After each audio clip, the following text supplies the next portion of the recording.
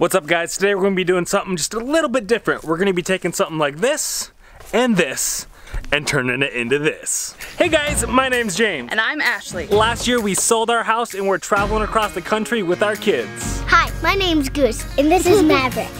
Come join us.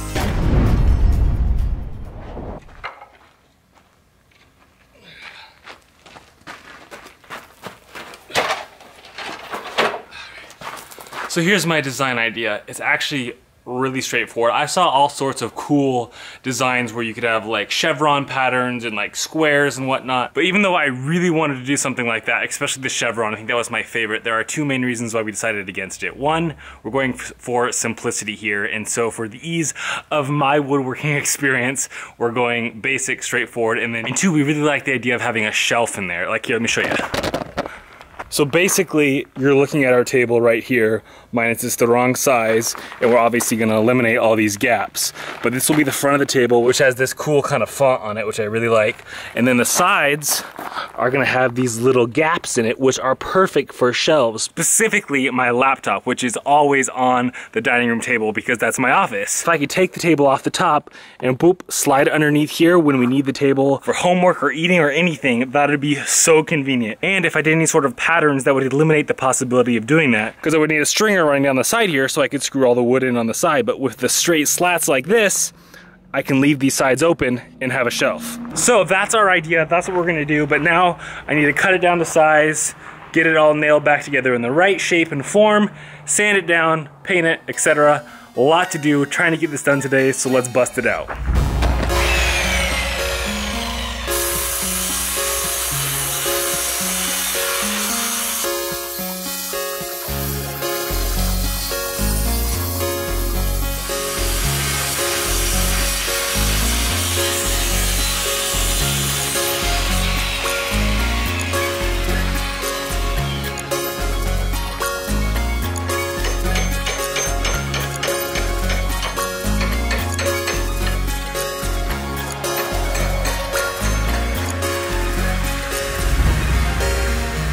So the tough part about this is I'm trying to remove these pieces of wood without destroying them. If I just wanted to rip them off, I could take them off really quick, really easy with a crowbar, but I'm trying to gently remove them to keep them from splitting and getting any worse than they are, because this is gonna be our work surface where we're gonna be eating, doing homework and all that. So I'm trying to keep it as clean and smooth as possible, which is proving difficult.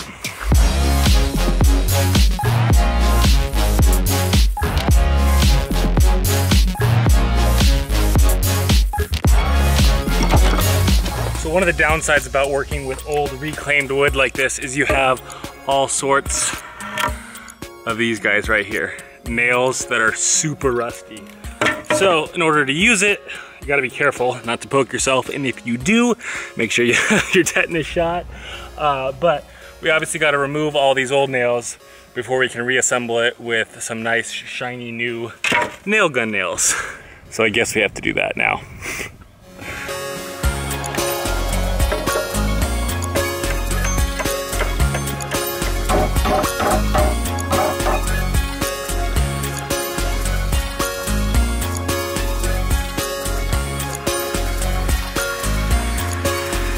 Whew, actually that was a lot easier than I thought it was going to be. So we've now got 8 decent boards, and I think I have 3 of the big boards to go. All right guys, there is the start to the table. I like it so far. I think it's gonna look amazing. I've never really been a woodworker or like do things with my hands kind of guy. I mean, I'd get things done and I've done basic things, but I've never had to build something like this. And I'm actually gotta say, I'm really enjoying getting my hands dirty, coming up with solutions and ideas, trying to be creative with it. I think it's super cool. So might be something I start doing in the future. Can you guys picture it yet? You guys envisioning it? By the way, I really love the old font on there. That's my graphic design background coming out in me.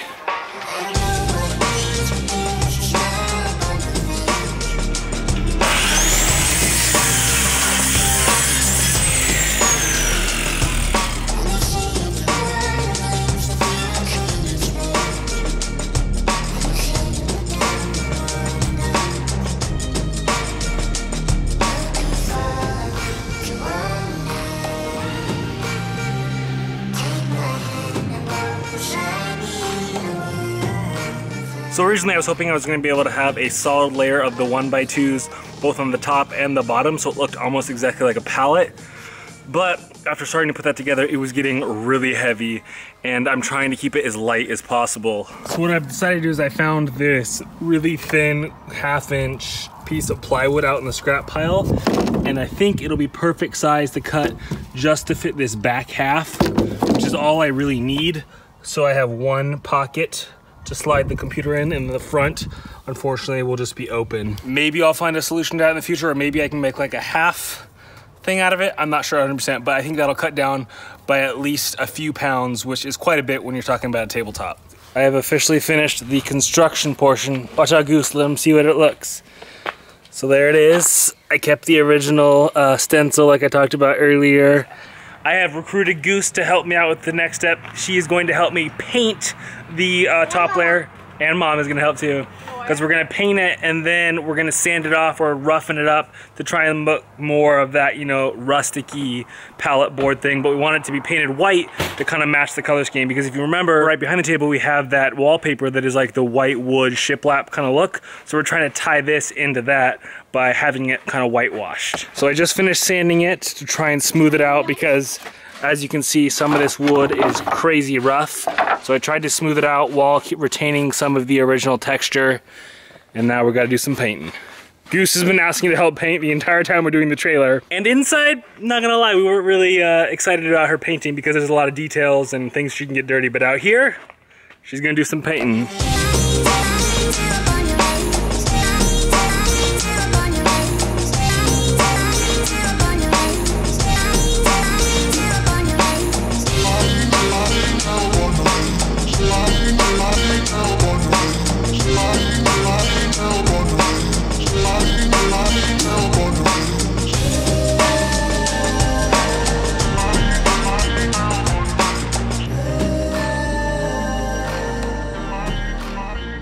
This is the underside of the cupboard, and we're just making it our own. We're just kind of making it a family table, but since we want the top to kind of look nice and not, you know, played on with by kids, this is the other part of it.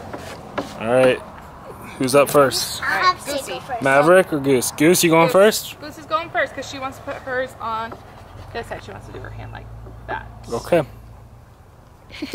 Never do this without our permission. Not do this unless a parent Oh, pink! There it goes. Mav, what are we doing? What are we doing, love? She's like, I don't know, but you get mad when I do that with my food. All right, ready? There, go. Perfect, and just push all the fingers. I got it. Okay. Up. Okay, we need the thumb a little bit more, but that's pretty good. There's Daddy and Goose. Good job. Yay! Little chubby handprint because it slid all around. But you did it. Good job, Mav. I can't get Where's the it napkin? sloshed. I'm gonna have the chubby thumb. Yeah, let's see it. Oh, looks good, Mom. Yes, It's like a kindergarten room. Isn't that what it reminds you of? It's like a kid at preschool? Yeah. There it is, guys. The final product. Wood pallet bench.